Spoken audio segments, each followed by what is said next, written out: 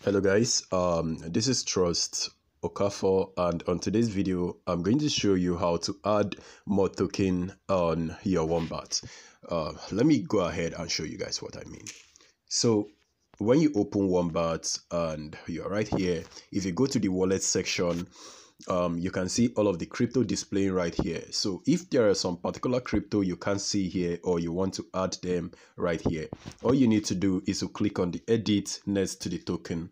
Click on edit and wait for it to load. Once it loads up, go ahead and search for your particular token. So I'm going to search for Sol. You know, Sol is Solana. When you search for it, it displays. You click on it and you hit save, and it's going to be displaying right here.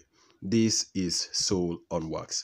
And also, if there are any other token, I do not know if I know so many tokens, but I actually know there is TRX. I already added TRX. So TRX is already displaying.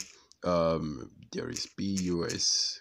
This is BUSD. So if that is exactly what you're looking for, go ahead and click on that. This is BUSD Ethereum, and this is BUSD for BNB. So you can select that if that is what you want, and you can also select both of them and then click on save, and they are going to be displaying right here. This is it.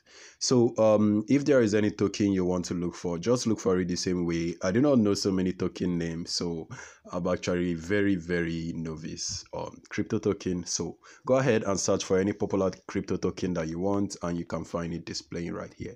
But if it's not very popular, I'm not sure if you are going to see it. So I hope this video is helpful. Please let me know, and see you soon.